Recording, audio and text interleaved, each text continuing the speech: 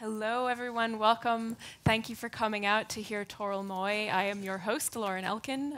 I'm delighted to be here and absolutely delighted to be in conversation with Toril Moi, who's been one of my heroines since I was high. No, I'm joking. Just since graduate school when I could actually read the kind of work that Toril produces.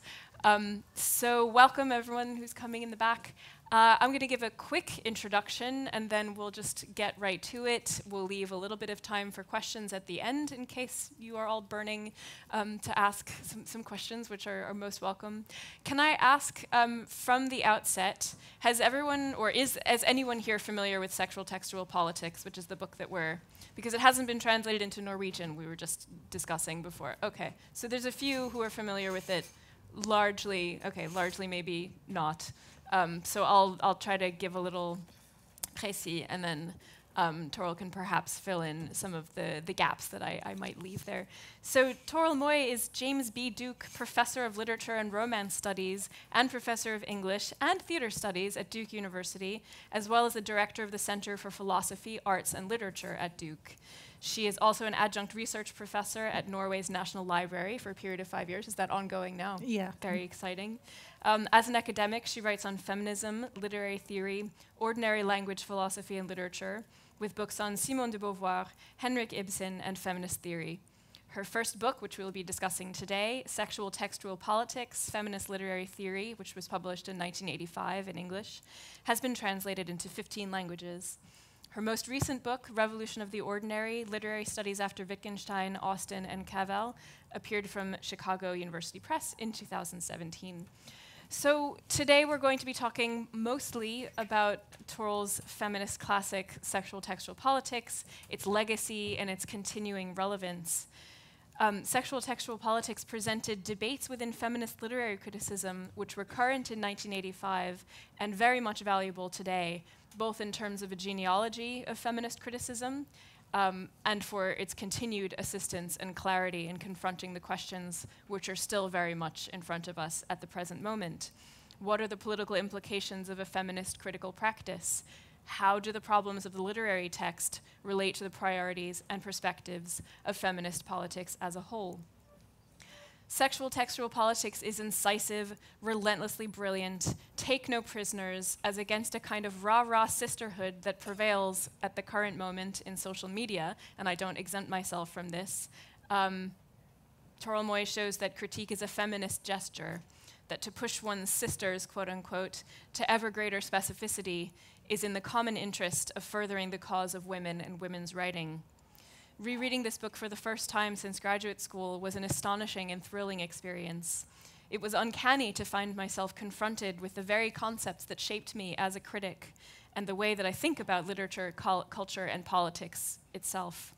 For example, in an early passage on Julia Kristeva, who argued that the modernist poetry of Lautréamont, Mallarmé, and others constituted a revolutionary form of writing, we learned the modernist poem, with its abrupt shifts, ellipses, breaks, and apparent lack of logical construction, is a kind of writing in which the rhythms of the body and the unconscious have managed to break through the structural defenses of conventional social meaning.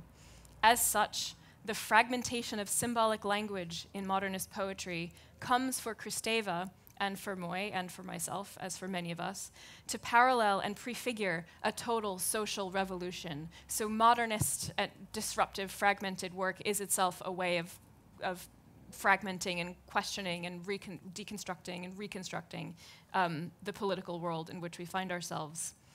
So this book was formative to me when I was starting out, and it keeps me on my toes now that I'm a bit further down the line in my career as a critic and a writer. So I'm delighted to be able to speak a bit to Toril today and to include all of you in your thoughts on the questions at hand a bit later on. So I guess, without further ado, my first question would be, what is this book trying to do that I didn't cover in my introduction? Well, I couldn't bear to reread the whole thing for some reason, but I did look at the beginning again, and I was struck by the first sentence. The sentence is, "This introduction to feminist literary theory, the first full introduction to this field, I believe, to be published in English, is intended for the general reader as well as for students of literature." Well, the first full introduction to the field of feminist theory, I was like, did I write that? But it was, and this is for me, you know, as you grow older, we grow no younger, as they say.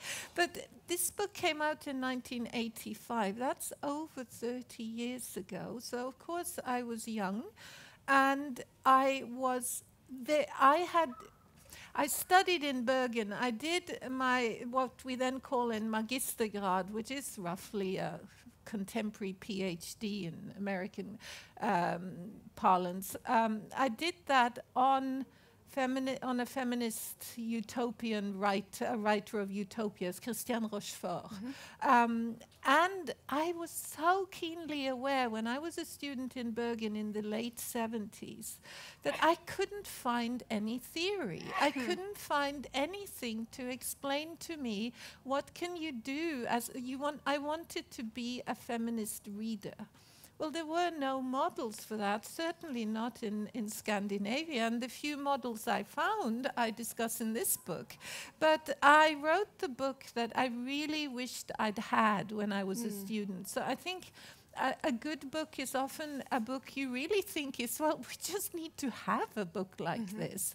And I'm like, I had, in a way, forgotten that it was the first. And I noticed, I should say I'm into close reading, right? So I noticed that there's a footnote after this sentence I read to you. And the sentence is, the footnote is a long discussion, and that's very strange for this book, which has very few footnotes, and they are often very short. But here there's this long thing, because I'm now going into, as the book was almost finished, I discovered a book that set out to do the same thing, or at least I thought. And so the footnote is, I wrote this sentence some months before the publication of Ken Ruthven's Feminist Literary Studies, which claims to be the first broad survey of both the dominant theories of feminist literary criticism and the critical practices which result from those theories, etc. And that, of course, you're young, you've never published any book before, and you think, oh God, here's some guy who's published the same thing.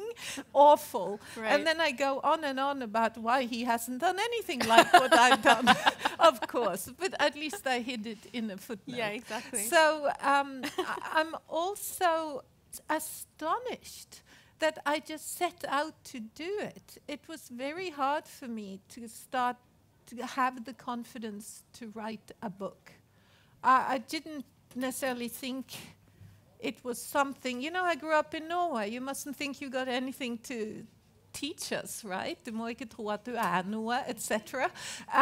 So that was one thing. And then, of course, I studied in Bergen, where I didn't have a single female professor. They were all men. Very good theorist, Atle Kittang, for example. And one woman who was only teaching one course and was not hired by the university, who taught a course on French women writers, Elisabeth Aasen. So without Elisabeth Aasen, I don't think I would have had any female teachers at university. So for all those reasons, I am a little astonished that I just said, okay, I'm going to do this. And then when I did it, the voice in the book is very direct and strong. I just say, this is great, this is bad, don't read this, go for this. I'm now very astonished at how I found that voice, and it sounds very confident and strong. And that's not how I felt before I started it. So what were the circumstances under which you wrote this book? Where were you working? Where were you living? Well, I couldn't finished my degree in Bergen. I couldn't find a job. I lived in Oxford and in England. I managed to get somewhat one called college lectureships, which at one point I taught at Pembroke College, Oxford, and I taught modern French. And at the princely salary of £2,500 a year for 6 hours of teaching every week, and I got 2 free dinners at high table every week. And those were in the good old sexist days. I had a good friend there. I was the the hierarchy back then still is, it was that the fellow of French was the person with a permanent job and a good salary and so on, and of course a man. And that man was a medievalist. So then to teach their French students, they would have lecturers, college lecturers, to cover later periods. And I did the modern period. But you got to realize that in Oxford, the modern period began in 1715 and ended in 1960. Right. So I taught everything from 18th century onwards. And then there was another woman at Pembroke back then, and that was the college lectrice, a French woman who taught French language. She was from the École Normale Supérieure. And she and I both had dining rights. That is, we could have those 2 dinners. And we were the only women with dining rights in the college. And you know how, and I was damned if I weren't going to do the eating, because I was earning so little. So I thought, well, at least I'm going to take these dinners, 4 courses and frog's legs and the whole thing. And what happened is that Claire Bazin, her name was, Claire and I would go in. I know Claire Bazin. You know Claire Bazin? Yeah, well, she will confirm this. She teaches English at Nanterre. Yeah. But she and I would go into high table. Now, you know, this is a very long table at the end of the dining hall. All the students are sitting lower down on those tables. And you have to wear these black gowns. And all the men up there, the table might seat 25 people or something, and all the men are there, and we're all wearing these black gowns. And Claire and I come in there. And first of all, they did everything they could to prevent us sitting next to each other, because we couldn't chat away. And this is an aside, but I'll share this with you to explain how the atmosphere was when I started thinking about this. At some point, there are 4 courses, after which on some evenings an Oxford College is followed by dessert, which is you go to a different room where they smoke and drink sherry and hang out forever, which is a trial if there are all these old men and you're these 2 young women, you know. So, but you could skip dessert. So Claire and I had skipped dessert. We were probably going to the movies or something. So we went straight into a different salon where you could grab a coffee. And in that salon, there's this older gentleman. I will not reveal his name, but I think he was the fellow of anatomy or medicine or something. So he's sitting reading his paper, we thought, and we are standing up by a coffee table, just grabbing a cup of coffee standing before we run away. And we were chatting away in French, of course. And that is the moment which I will never forget.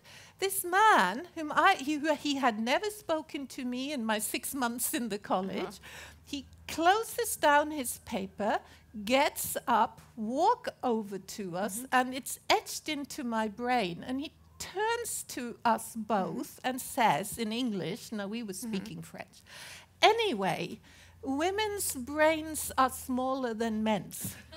Yeah. This is a true story from Oxford in 1983. Wow. Yes. Wow. And I thought, well, and what was so astonishing was that anyway. Right, exactly. Like, anyway, had we addressed him? Exactly. No, probably problem was he didn't understand French, I Right, assume. exactly. So, but that was part of it. Master of the non sequitur. That is crazy. Yeah, did happen. Yeah, God, that's astonishing. Wow. So this is the kind of context. You're young. You're trying to make a name for yourself. Had you heard of these feminist critics? Like, what was your sort of engagement with them before you're writing or as you're writing? So what happened was I studied in Bergen. I learned a lot. I had a very good theory teacher, Atle Kittang. But he, as it's no surprise in Norway, never taught feminism. He wasn't into teaching women or feminist stuff. So I had a good, at the time, that was probably the best place in Scandinavia to study literary theory. So I had a solid basis in theory. But I hadn't really, and I was a sort of really keen feminist, but my problem was how to bring the two together, I mean, in my work. And when I, of course, went to Paris to study I started hearing about these women after I finished in Bergen. I finished in Bergen in 1980 and couldn't get a job. So I translated novels for quite a while. But then I got these college jobs in Oxford with their pleasures and so on. So then when I arrived in England, I think that was the making of me, because that's when people were starting to read Lacan and Foucault and all these French theorists, and also starting to pay attention to these new French voices. People like Irigaray, Sixou and Kristeva started to publish in French, in the feminist stuff in French in the mid-70s, anytime from, say, 72 to 75. And they hadn't been translated yet, or very little. If you look at the bibliography, you will see how many texts I quote in the original French, because they just don't, now they exist in English. But they exist in English partly because I wrote about them. Exactly. So I realized that, oh, there's all this exciting theory that I didn't know about in Norway yet. Because in Norway, Bergen, it was known as the center for postmodernism in Norway, you know, literature in Bergen. But that didn't really start to happen until later in the 80s. So when I left at the end of the 70s, we were on to structuralism and hermeneutics and German theories and so on, but not those new French people. So I realized in Oxford that I had one great advantage. I was a scholar of French. I could read all these people. So I got a fellowship in Cambridge, Clare Hall, Cambridge, and spent the whole year reading Révolution du langage poétique. I read all the French stuff, and then, that was in 81, 82. Then I realized I know how to write this book. And then I started it, and it was written in 2 years. Wow. I can't believe it. I just could never do that now. Wow, that's amazing. Yes. Youth. Yes. So the book, for those of you who aren't familiar with it, the first part deals with Anglo-American trends in literary criticism and a kind of approach that was common to feminist critics like Elaine Showalter or Gilbert and Gubar, a couple of other women. And then the second half looks at trends in French feminism, focusing on Hélène Sixou, Luce Irigaray, and Julia Kristeva. And I really think, I mean, it's interesting to see the divide. I would like to know if you think there's still such a stark divide in terms of who's doing what, Anglo versus French. But that French section in your book, I think, was really fundamental in terms of inventing a kind of French feminist theory, or a way of seeing French, what was taken to be French feminist theory in the States and perhaps in the UK as well, that was not actually as monolithic as people took it to be. I think they just looked at your book, at the second half of your book, and was like, right, Sixou, Irigaray, and Kristeva, these are the French feminists, but then they themselves, as you point out in the book, don't necessarily see themselves as having anything in common or even being feminists necessarily. So I guess my question, now that I've sort of laid that out, is how do you see that Anglo-French divide working today, and what is the kind of status of French theory in general, across the world? Well, it's a really difficult question because, back in I suppose France was the metropolis for theory ever since let's say, the existentialists, Sartre and Beauvoir after World War II. And of course, my heroine of all these people is Simone de Beauvoir, whom I don't write about here. That became the next book. So for, I think, a whole generation or even 2 generations, intellectuals would go to Paris, first to study Sartre and Beauvoir and Merleau-Ponty, and then in the next move there was Foucault, and there was Lacan, and there was Irigaray, and Cixous, and Kristeva, and there were lots of others, of course, as well. Personally, I've always really liked the work of Michel Ledeuf and Christine Delphi, for example. I don't. Later, I went back to Paris and worked with Pierre Bourdieu. I did quite a lot of work on that kind of thing. And I suppose now, if you look at French theory from a distance, now who is there? Well, Bruno Latour. That's the guy who gets read in literary studies still. And there are some philosophers, but there isn't the same. I have to say, I now feel that there just isn't the same magnetic intellectual attraction to France. This just, that generation is over, you know. Almost all of them are either not publishing anymore, of course, many have died. Derrida, Deleuze, and so on, they're all gone. Yeah. What about Cixous or Kristeva? What is there, or Irigaray? Are people still reading them in academic circles? I do see. I read essays that do an Irigarayan thing, take on X. You know, I mean, they're still around, but I think I don't see. You know, if you look at what people choose to write new work on, new dissertations, new PhD studies, and so on, it's not them. It's just changed. Now you'd get things that people want to work on the Anthropocene, on ecology. They all want to write about the Anthropocene. They don't want to, and that makes sense. They don't want to turn to 40-year-old theories. That doesn't mean that you're not that. You still teach some of this. If you were teaching an introduction to theory today, I still think that they might teach Irigaray, Kristeva, maybe. But a lot of feminist theory nowadays has moved way past this. So you're more in the aftermath of Judith Butler than you are in the aftermath of Irigaray, say. Yeah. So where do you see feminist literary theory specifically? First of all, I don't think there is a feminist literary theory anymore.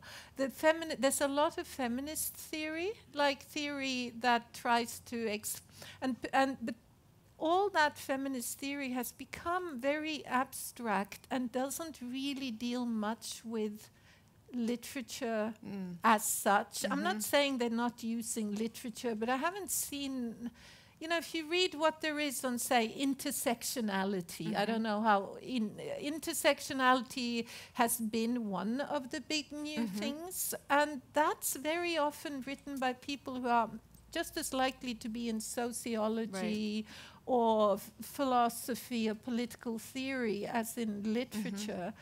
I feel that what happened to women's studies, now called gender studies, and gender and sexuality studies, of course, but to start with in the 70s, you had departments of women's studies that began usually with lots of studies of literature and of history. The historians and the literary critics came together and studied representations of women, women's work in history, and so on. But at some point, and maybe that was the first 15 years, but at some point in the 90s, it shifts and it becomes theory, and gender theory becomes a field. So then it's its own field and doesn't really need to deal with history and literature and film. I'm not saying they don't look at those as examples, but their aim is not to contribute to literary theory. So I feel it's different. Yeah. I mean, just to come back briefly to what you were saying about, we were talking about French feminism, and I put that in scare quotes because I don't know if it's a monolithic thing, and you certainly don't suggest that it is, but you mentioned Michel Ledeuf and Christiane Delphi. Christine Delphi, who were kind of marginalized in this vision of French feminism, probably because they were doing this very Marxist, very materialist kind of writing that wasn't necessarily about like breast milk and all the things that make Sixou so sexy or that make us so drawn to French feminism. I think probably because in America, we like to think about the French as being more like bodily and more, sexy or something. Right. Marxism is just not sexy. So is there some kind of like endless divide that we can't seem to branch, between this kind of gender theory that deals with intersectionality, perhaps mainly from a sociological perspective and not so much from a literary perspective, and then, I don't know, maybe there's a kind of gap in the market, so to speak, the academic market for talking about literature, the humanities? Well, we have the crisis of the humanities as well, so maybe, but I'm not saying there's no crisis of sociology. I haven't noticed that all the people who attack the humanities don't go on to say, but we need more sociologists, so it doesn't work like that. I wanted to address the idea of who the French feminists were. After I published this book, I edited a couple of anthologies. One was the Christeva Reader, which was all Christeva.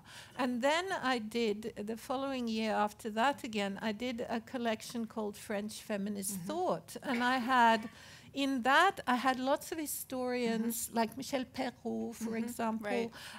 I had Christine Delphi, I had Michel Ledeuf, that fabulous essay that she wrote. Michel Ledeuf is a philosopher. She wrote a fantastic essay, I thought, called Cheveux longs, idées courtes, long hair and short ideas, which I thought is hilarious. It's about how women get invited by the common characteristic of how women were being allowed to study is that women were enticed to, as it were, take their ideas through a man. So you fall in love with the clever boy or with the professor, and they teach the girlfriend. That's the pattern, and it's a pattern, of course, that many people have said was the case for Beauvoir and Sartre. So she was just the disciple, and so on. Bullshit. Well, of course. But the Larousse, it was Michel Ledeuf who pointed out that the Larousse Encyclopedia, which is a well-known encyclopedia in France, up through the 1970s and into the 80s, if you looked up Beauvoir, Simone de in this encyclopedia, it read, Femme de lettres, disciple de Sartre. Yes. Oh, la, la, la.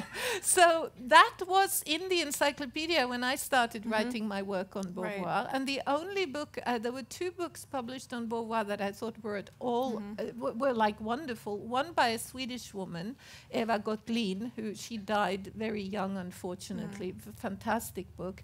And the other one was Michel Ledeuf, L'étude de le Rouet, which is a great book. But it's now when I sit here and I'm being invited to reminisce, I realize that the sexism back then was just much more explicit. Right, exactly. Doesn't mean it's still around, you realize, but they wouldn't say femme de lettres, disciple de Sartre in quite the same way now.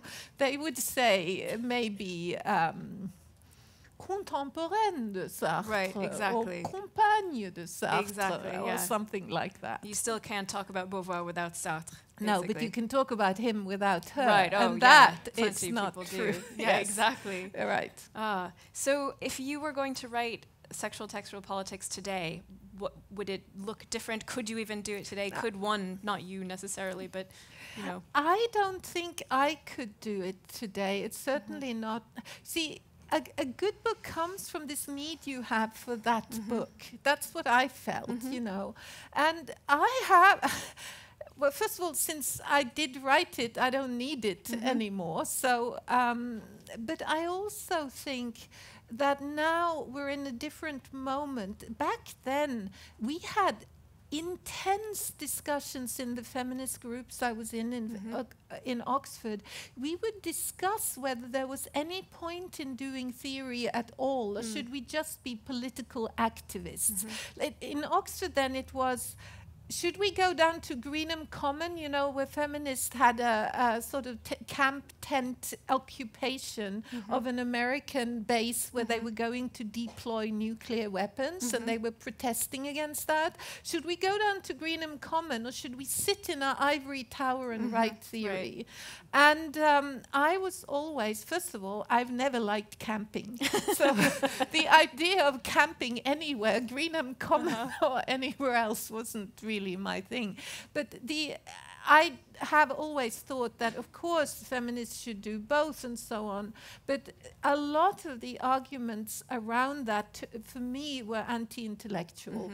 The argument was, well, practical action and activism is the only thing that counts. And you want to sit there and not only write on feminist writers, you're not even doing that. You're writing on theorists who write about writers. I mean, this is like as ivory tower and as recherché as it comes, you know.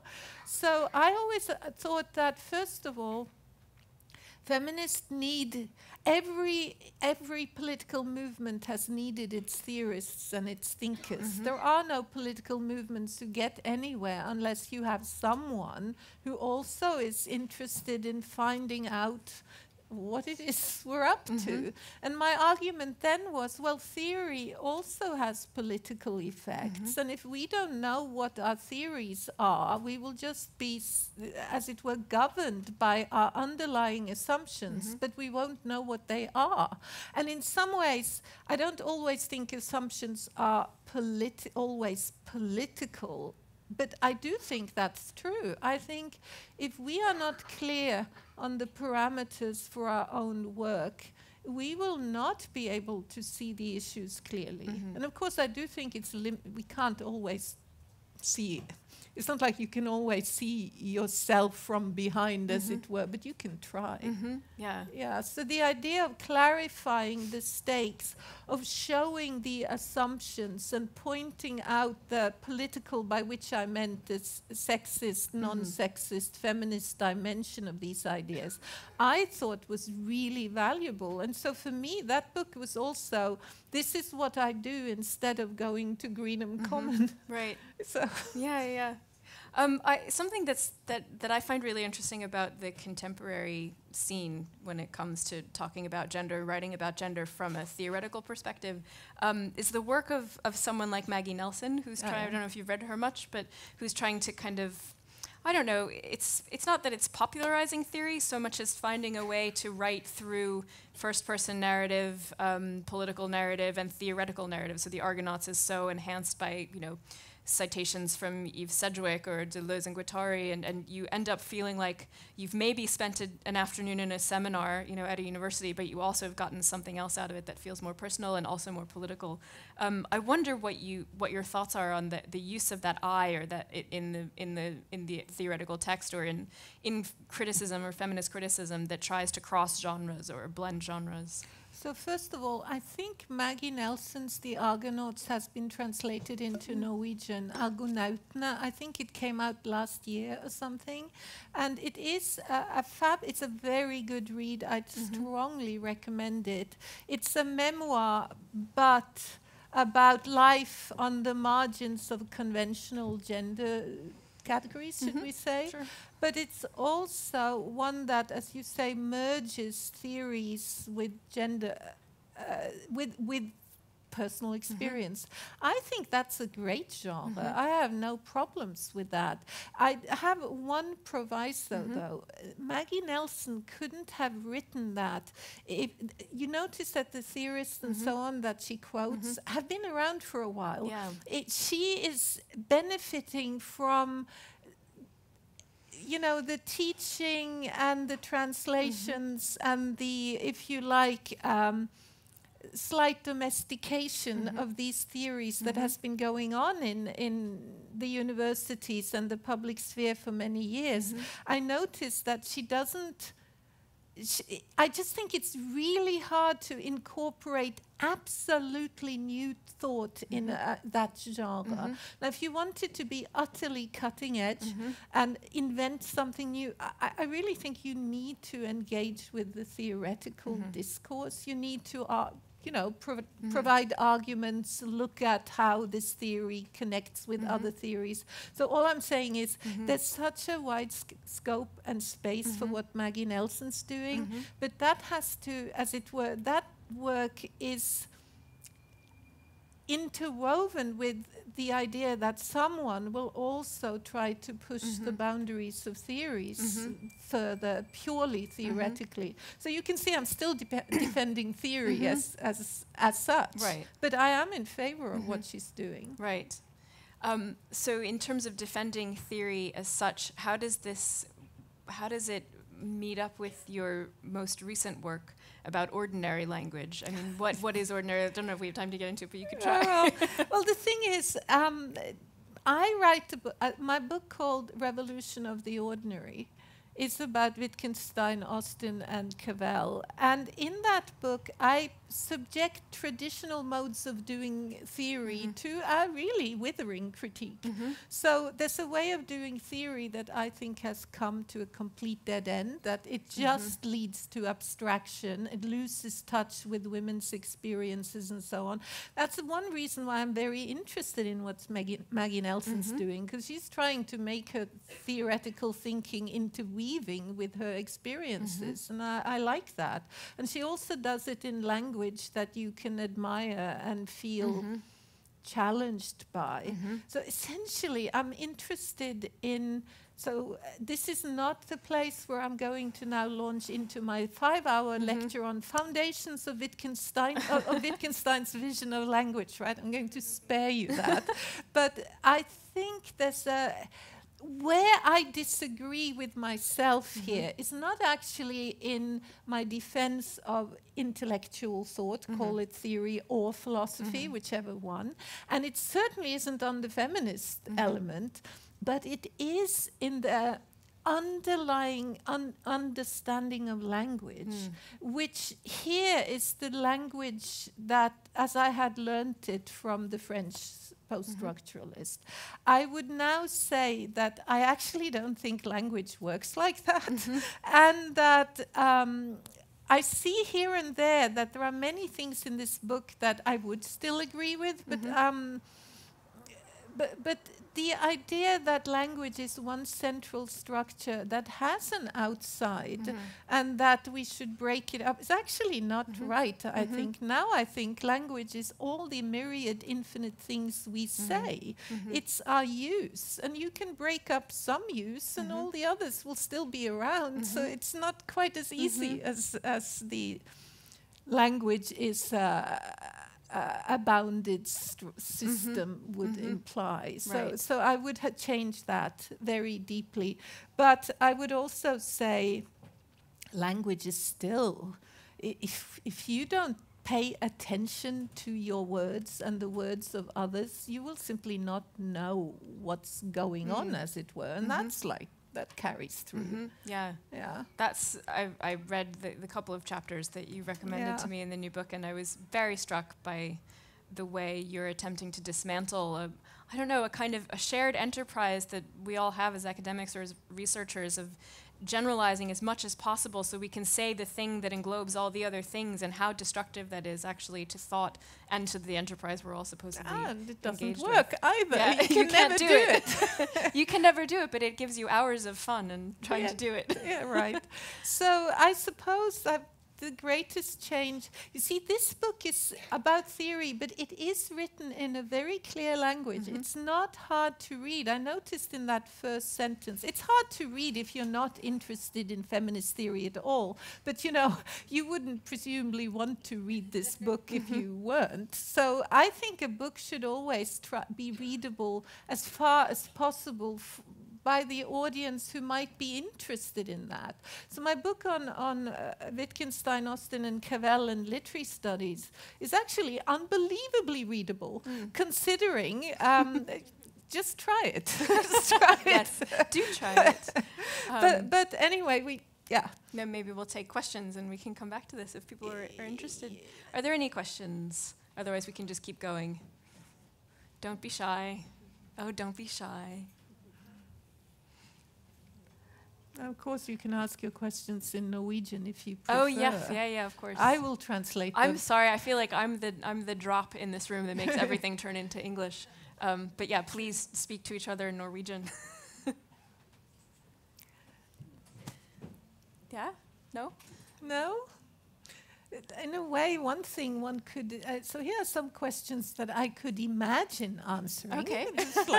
It's like writing your own exam questions, right? I am thinking, isn't it... so this is partly about beginning... What's the difference between feminist work over 30 years ago and now, and where is it going? And one thing that I am so I am thinking, I'm tinkering with the idea. It's one among many, and don't come and ask me for this book in a year. But I would like to write a small book on feminist theory now. And what has inspired me no end is Me Too. I think that's like, we didn't have that back then. I think good theory takes its starting point in some experience a social phenomenon or something that you really feel you want to think about. And what are the big topics that we didn't think about back then? My God, we had enough sexism to deal with, and I don't want to be critical of what we did back then at all. I just noticed that, you know, things happen in 35 years. And one of them is Me Too.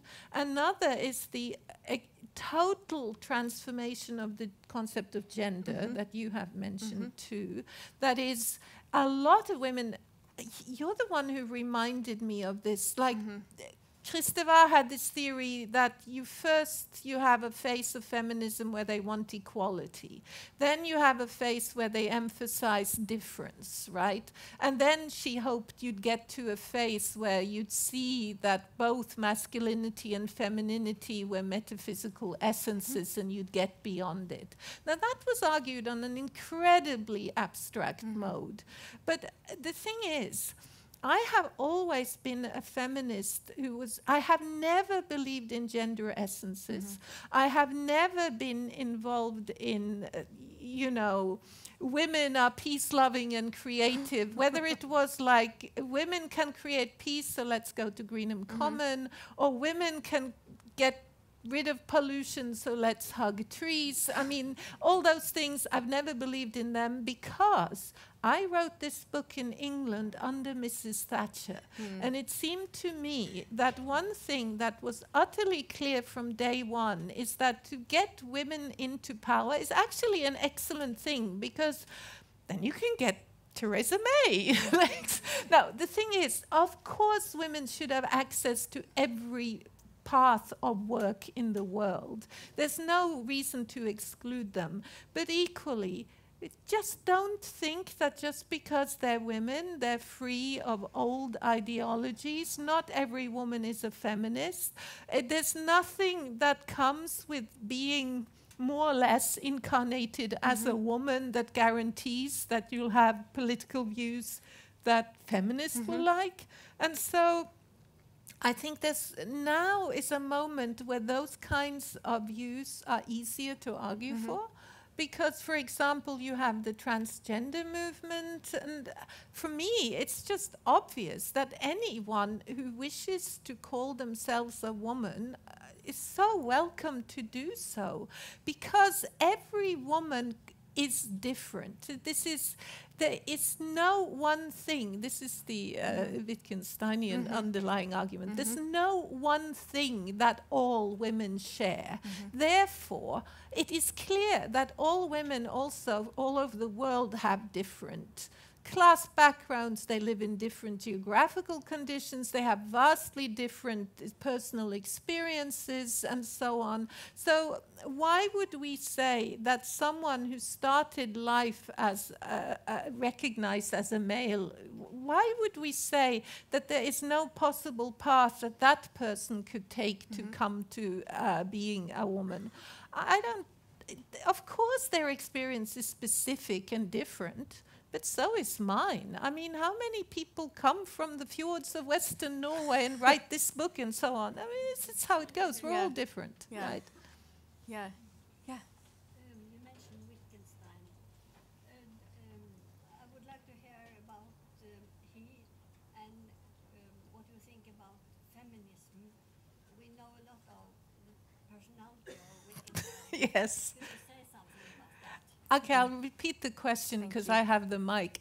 Wittgenstein and feminism, because we know a lot about the personality of Wittgenstein. Yes, indeed, we do. We hear that he wouldn't.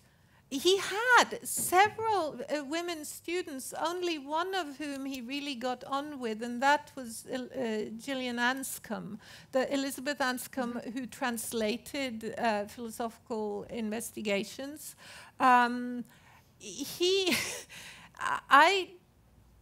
My argument about Wittgenstein is not that he shines by personal example. It is that his vision of language is remarkably wonderful and useful for anyone who wishes to pay attention to language and not get lost in the the desire for abstraction that will take us away from any concrete experiences we may wish to think about.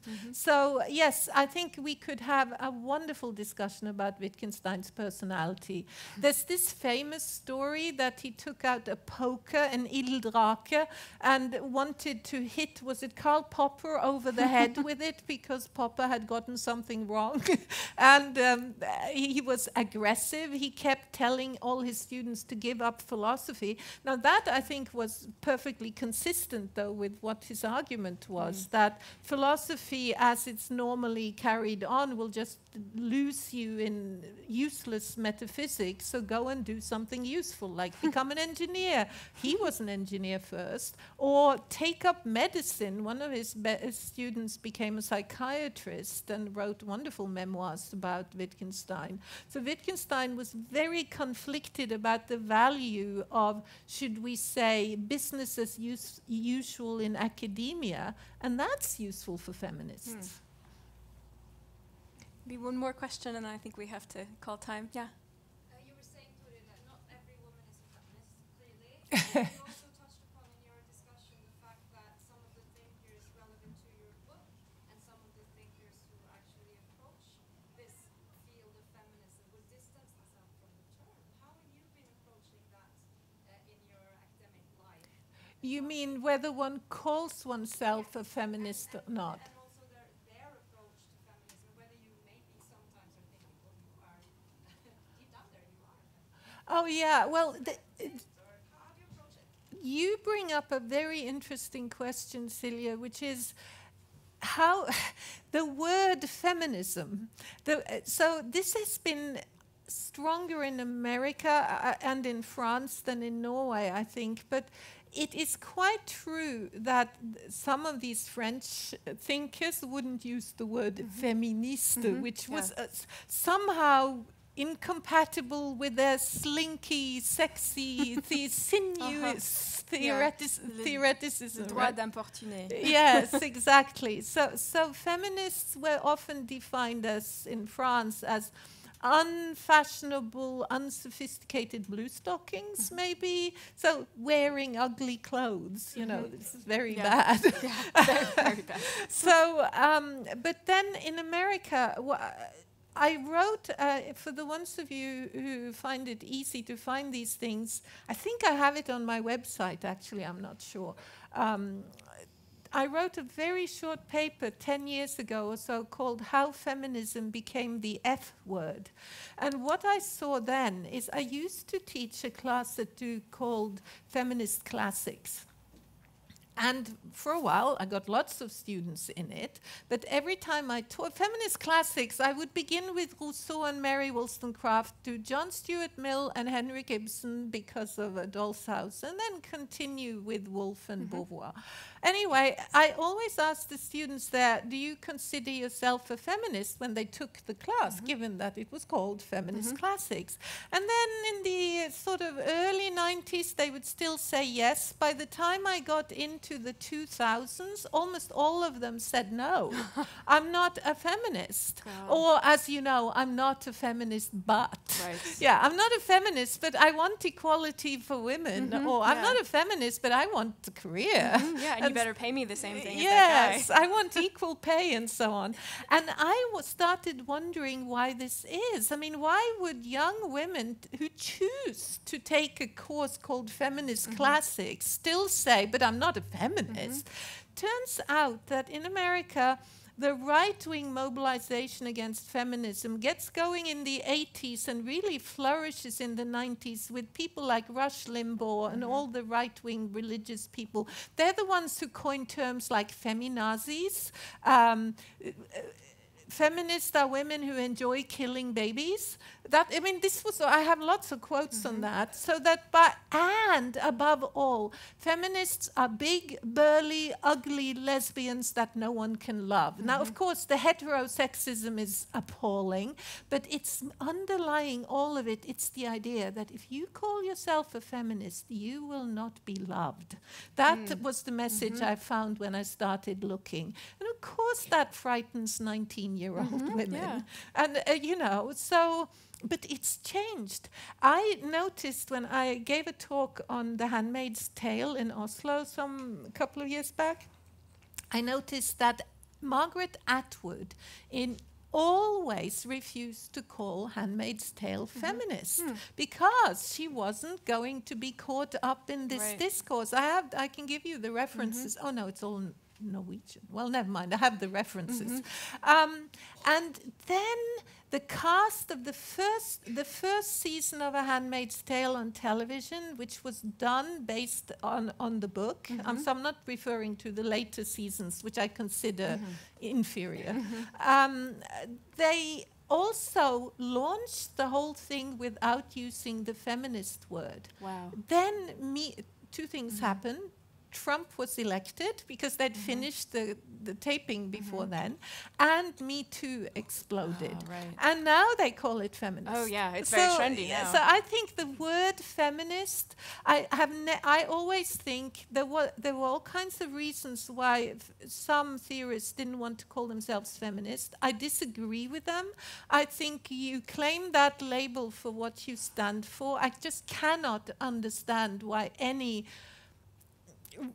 right-thinking woman would not call herself a feminist. We just should claim that label. Yeah.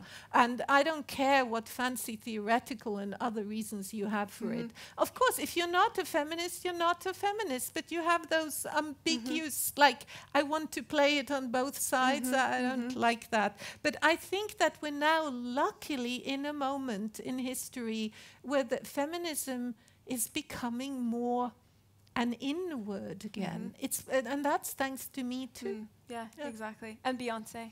Yeah, well, but that's part of the same whole exactly. cultural thing. Yeah. She would say it, but note at what time she said it. Exactly. After Trump, wasn't it? After Trump? Yeah. Or I think so. No, after. Yeah, so you see. Yeah. Right. Okay. Well, on that, I think we have to wrap things up. But thank you all so much for coming. Thank you, Toril. That was wonderful. Thank you, Lauren. Books are on sale, I'm sure, in the book tent, and, you know, maybe Toril will sign something if you have your copy with you. Bye.